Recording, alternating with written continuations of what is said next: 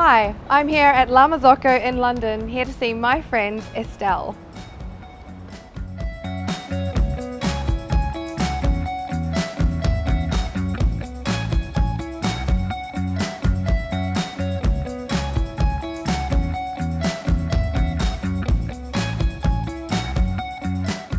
My role is a support role for our resellers and end users. So be it training, doing events, cuppings, kind of just going to people's roasteries and hanging out and helping them in whichever way they want.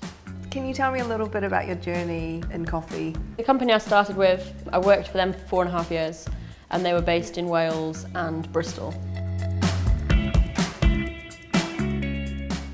You've competed in the UKBC 4 times. What actually prompted you to go down this competition route, and what does it actually take to compete seriously at this level?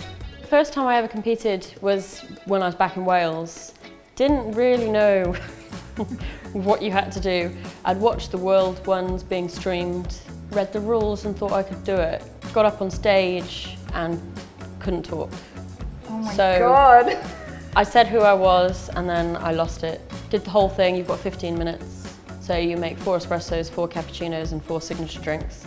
You've got 4 judges sat drinking your coffee, 2 technical judges stood next to you making coffee, and then a head judge. My head judge was James Hoffman. So back then I was a bit kind of scared of him. Wow. And yeah, did it all in silence. So I didn't do very well that year. So that was 2009. Then 2010, I placed 7th. So just missed getting into the finals. And then obviously last year and this year coming 3rd. It was quite an achievement, and it's a huge achievement. I'm pretty happy with that. And you're the top ranking female barista. Yeah. In the UK. I like that one. The difference from the first time to the next 3 is just practice, but then also a shot of alcohol. Oh, really? Before going on stage. Oh, okay.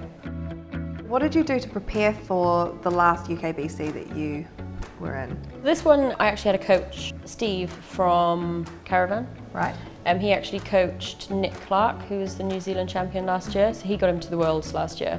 Having a coach, you realise that you don't have to do everything. So just cleaning your cups and just kind of doing the little things which take up time.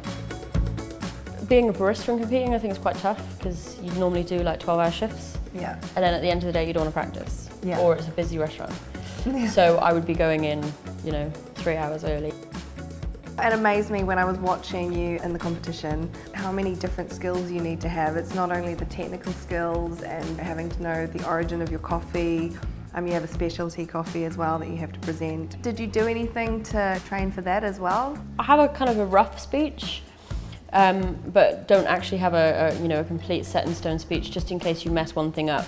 Especially when you're doing things at the same time and you've got music playing. Some people sync everything to the music, or if they're pulling their shots, they know they should be talking about this. When they're doing this, they should be talking about that.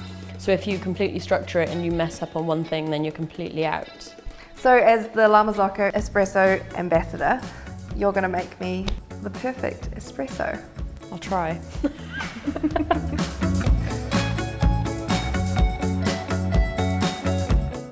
Start off with a nice dry, clean basket. We're using a scale, so that's for consistency.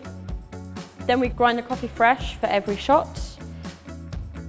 Then we're going to groom the coffee, make it nice and level, and then do one nice level tamp. Flush the group one more time and then insert and brew immediately. Then we have our extraction, which should be between 25 and 30 seconds.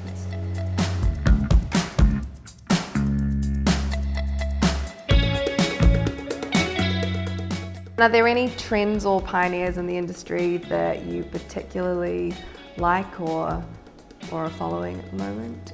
When it comes to roasting, now I'm here, I'm working with a lot of different roasters, so there's quite a range that some people are still roasting slightly darker than the real light London roasts. What's your preference?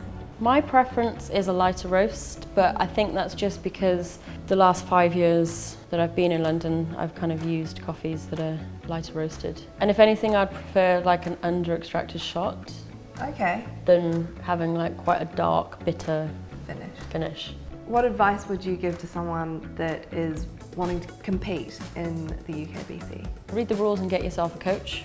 I want to know whether you think that coffee or making coffee is a science or an art.